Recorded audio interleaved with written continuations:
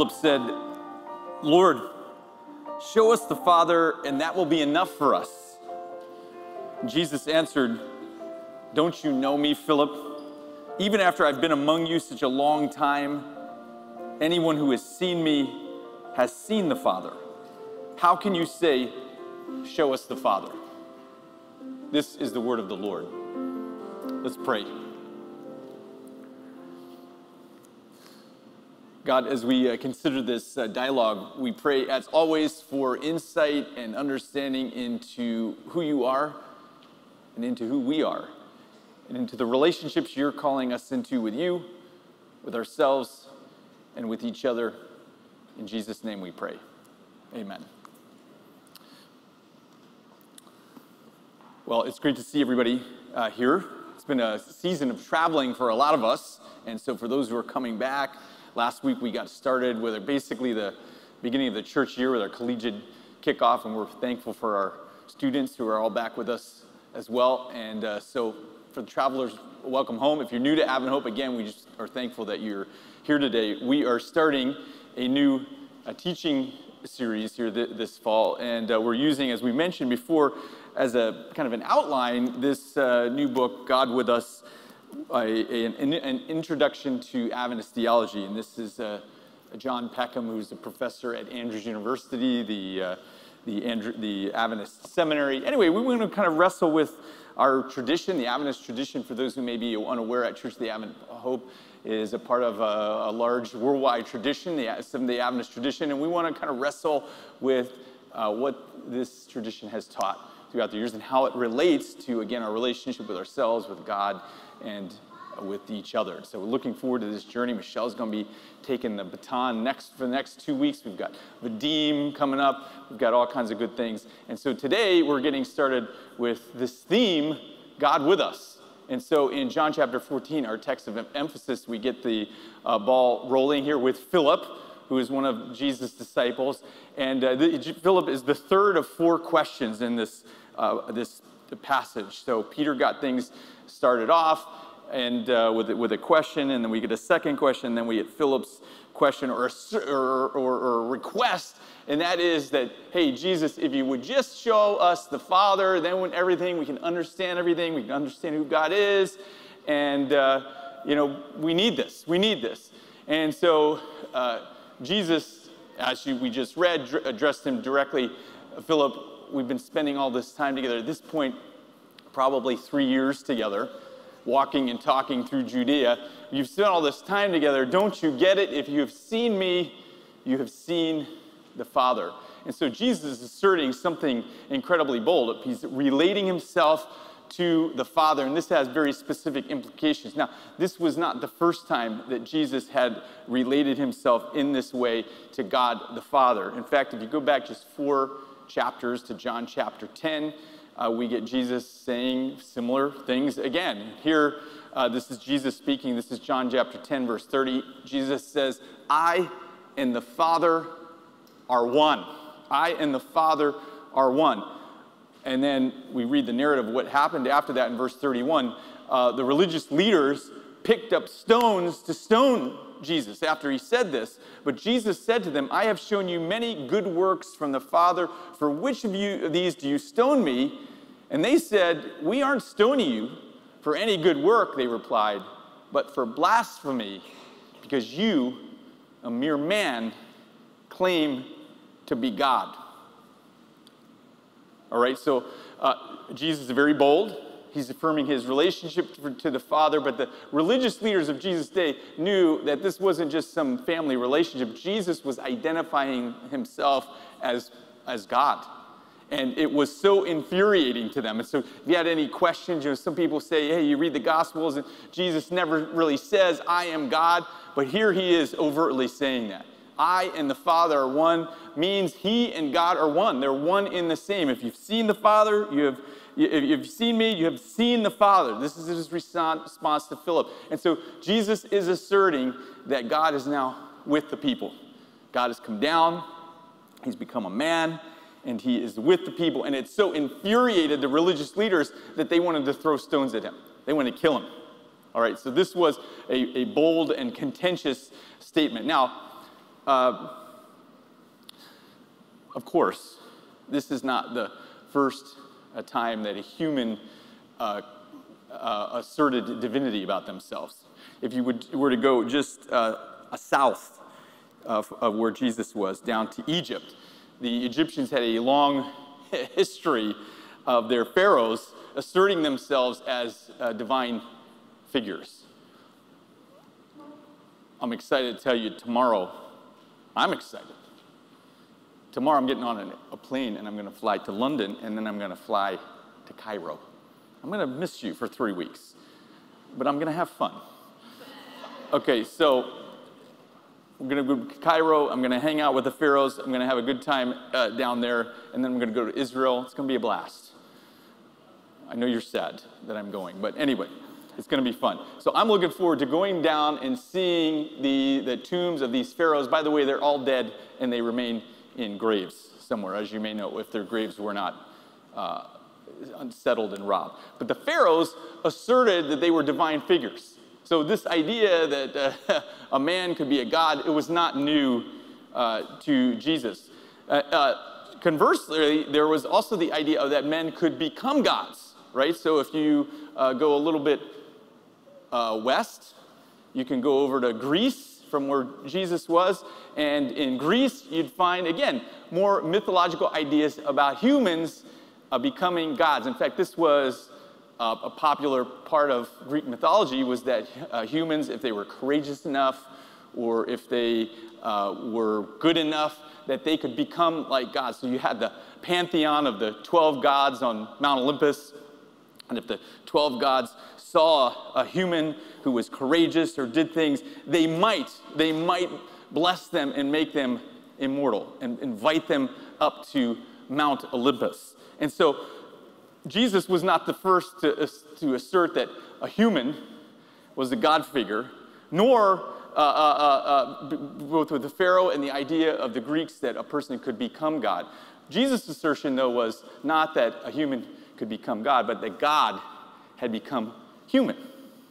This is new to the story, that the great God of the universe, the great creator God, and this is what Jesus is asserting when he says, I and the Father are the one. The great creator God has now come down into the creation and has limited himself, has left all the power of being godlike. I mean, that was the idea. If you become a god, if you were in the Greek pantheon, you looked forward to becoming like a god, and then you got all this power. The idea of Jesus is God leaves the power behind. And so humans have lived with this idea of being a god for some time, but Jesus is kind of flipping the script and saying God now becomes a human and gets involved in the human experience. And so Jesus' claim that God with us is unique. The power is left behind and God has come and gotten involved in the mix. Jesus' claim is different. And so God becoming a human. Back to that in just a moment. But first, as we continue or start this journey, we need to consider the big question that comes out of Jesus' assertion. So Jesus is asserting that he and the Father are inseparable. They are one. What you see Jesus do is what God the Father does. They are one. They are united. And God is now down with us, down in the mix. But that raises a serious, serious question for them at the time of Jesus and for us today. And that is, if Jesus is God with us, why is the world so messed up today? If God is with us, if Jesus established God's kingdom when he came in the first century, as he asserted over and over and over again in the gospel narratives, why is the world so messed up? You would think that if God is with us, things would be different. The world would be a different place. If Jesus is God with us, why is the world so messed up? You know, the reality is the state of the world doesn't seem to support the idea that God is with us, if we're completely honest, right? As people, and I don't know what your background is, but you have some religious inkling if you've come here today to worship on this Sabbath morning. We have to be honest with ourselves and say the state of the world doesn't seem to support the idea that God is with us. Just this week, you know, in Libya, right? 11,000, it's probably going to be more than that once everything is sorted out, were drowned in a flood this week. 11,000. We just remembered 9/11 a couple days ago, a terrible event here in New York City. Twice as many people, more than that, died in Libya in the flood just this last week. The world is messed up. Last night you may have been watching the news, and I know Derek is involved in the investigation, but there a 1-year-old and 3 other children in a kindergarten in the Bronx were exposed to fentanyl, and the 1-year-old died. Did you hear this story? And so the Bronx DA and Derek's office is up there trying to figure out exactly what happened. Horrific. Children shouldn't be dying like that. The world is a messed up place. Those are just 2 of the very sad things that are happening in this world. The world is a messed up place. And so the idea that God is with us is challenged by this reality that we see all around us, where it doesn't seem like God is with us. Maybe you've got things going on in your life where you're like, I wish it felt more like God was with me. The job isn't working out, or the bank account isn't as full as it needs to be, or I wish I was in a different apartment, or I wish I was with a different person, and it doesn't feel like God is with us. So the state of the world doesn't support the idea that God is with us. In preparation for today and talking and getting this journey started for the fall, I did some research. Sometimes research leads to old dusty theological books. Sometimes research leads to YouTube. And so I did some YouTube research this week, and I found a video from Sam Harris. So Sam Harris is from a prominent group of atheists, right? They call themselves, there's 3 others who call themselves the 4 horsemen of the non-apocalypse. It's a joke on Revelation terms, religious terms. And so Harris, there's a video that somebody posted of Harris, short video.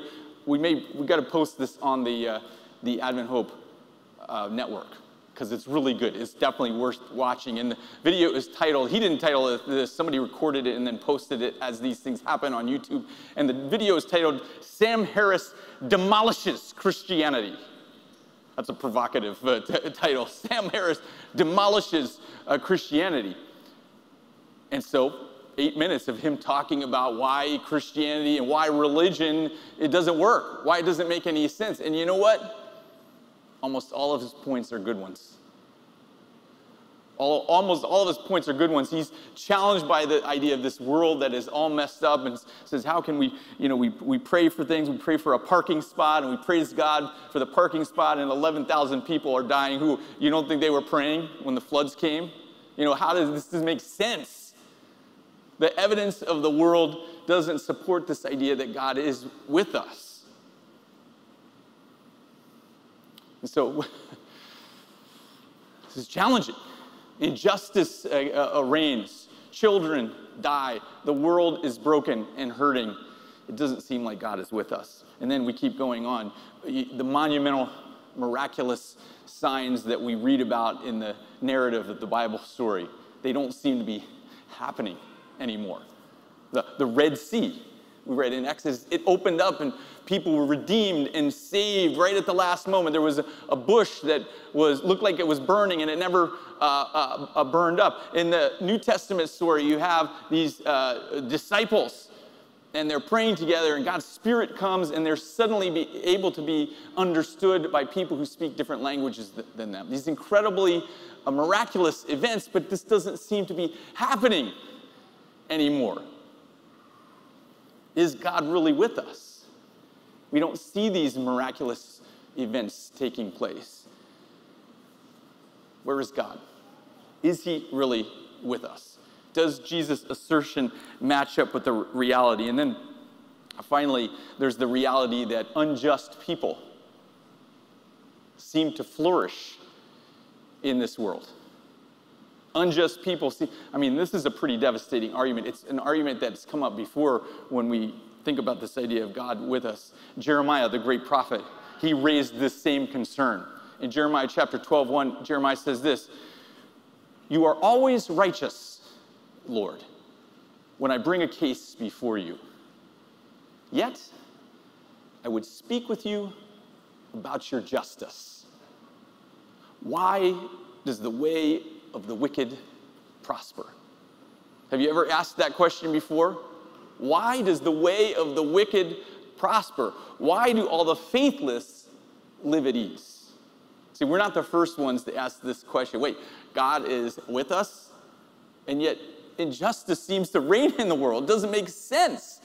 The wicked flourish. Those who choose to do their own thing and be selfish, they flourish. Job continued this theme. This is Job chapter 21. He goes even further. He says this, he's talking to God. He's wrestling with God. Why do the wicked live on, growing old and increasing in power? They see their children established around them, their offspring before their eyes. Their homes are safe and free from fear. The rod of God is not on them. Their bulls never fail to breed. Their cows calve and don't miscarry. They send forth their children as a flock. Their little ones dance about. They sing to the music of the timbrel and the lyre. They make merry to the sound of the pipe. They spend their years in prosperity and go down to the grave in peace. Yet they say to God, leave us alone. We have no desire to know you. Who is the Almighty that we should serve him? What would be gained by praying to him? Job is asserting the same concern. What is going on? God is supposed to be with us, and yet people who have chosen not only just against God, but against other humans continue to flourish. I used to be a fan of football. I am no longer a fan. That's a story for another day.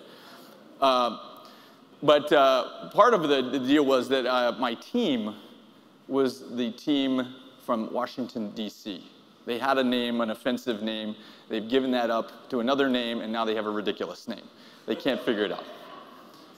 I don't like to spend time judging people, but they had an owner for 20-some years who by all accounts, not a great guy. You know, one example is they have cheerleaders, and so some of the big donors to the football team, they took them down to the islands, and the cheerleaders were asked to go down, and then the cheerleaders' passports were removed, and they had to hang out with the big donors for the team. Gross. These are the kind of things that this owner was perpetuating in his organization, okay? Well, recently, much to the excitement of the Washington fan base, this owner decided, after long controversy, that he was going to sell the team. There was rejoicing in the streets of Washington, D.C. There was hope in the air. And so he sold the team and went back to his estate in England with $6 billion, which he sold the team for. Why do the wicked prosper? It's the same question that Jeremiah and Job are asking. This doesn't make sense. The claim of Jesus is that God is with us. He's come down. Jesus and the Father have one. Jesus' kingdom has been established, and we live in a world that just proves itself over and over and over to be unjust and broken and messed up. How do we have faith in such a context? How do we have faith in a broken world that doesn't seem to be getting better, where injustice continues to reign? And every step forward, we have 2 steps back. We make progress in technology and medicine, but we step backwards in ethics and morality and justice. It doesn't seem like God is with us. How do we have faith in this context? This is the work of our journey over the next few weeks. We're not going to answer today. I was joking with Michelle that she's going to have to answer that next week and the week after, because I'm going to be in Cairo. So we'll leave that up to Michelle next week. But let's consider this. How do we have faith in a world that is so broken, that does leave so many questions about whether God is with us? Well, Jesus gives us a hint. Jesus says the starting point is to look to the work that he does when he is on the cross. John chapter 12, when I am lifted up from the earth, I will draw all people to myself, Jesus said. Jesus is inviting us in our times of uncertainty, in our times where we're like, It doesn't seem like God is very present. It doesn't seem like God is with us. The world is a messed up place. Jesus invites us to do one thing, and that is to look through his work on the cross for us. Because in that work, we learn very specific things about God.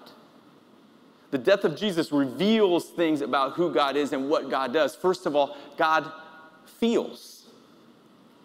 God feels. That's a big deal. The Greeks of ancient times did not have this understanding of the gods. The gods were off and removed. They didn't feel. Furthermore, the death of Jesus on the cross shows us that God suffers. See, because if God and the Father are one, as Jesus keeps asserting, by the way, there's a Christian idea that we should note, and that is that God and the Father are separate. They have these separate roles, and that God is doing the punishing. The Father is doing the punishing. And he has to sit back and be the God of justice, and he punishes his child, Jesus. And that's to maintain justice. This is not the idea of Jesus. This is not the idea of the Christian God. Jesus said, we are one. And so when Jesus suffers, the Father suffers because they are one. Their experience is one. God suffers. God feels. God is not impassible. This is another Christian idea that we should abandon, that we should get rid of. The idea that God is impassible and he doesn't experience emotion. It's ridiculous. Jesus, on the night before he's going to die, he's in the garden, and we're told that it was so stressful and so challenging that his sweat was blood. He was sweating blood. God feels, God suffers, but most importantly, God cares.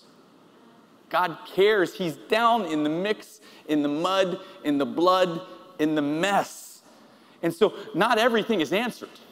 Why things are the way they are. Why the world continues unjustly, even though Jesus has established his kingdom. Why we can have a God with us, but everything isn't perfect yet, is left as somewhat of a mystery. We don't have all of the answers. We're going to wrestle with them over the coming weeks, but we don't have all of the answers. But Jesus invites us, when we don't have the answers, to continue to look to the work that he did for us when he died on the cross. And then after his death, after resting in the grave on the Sabbath day, he got up and was resurrected, and people saw him. People saw him. When you go to visit the Pharaohs, they're still in the graves.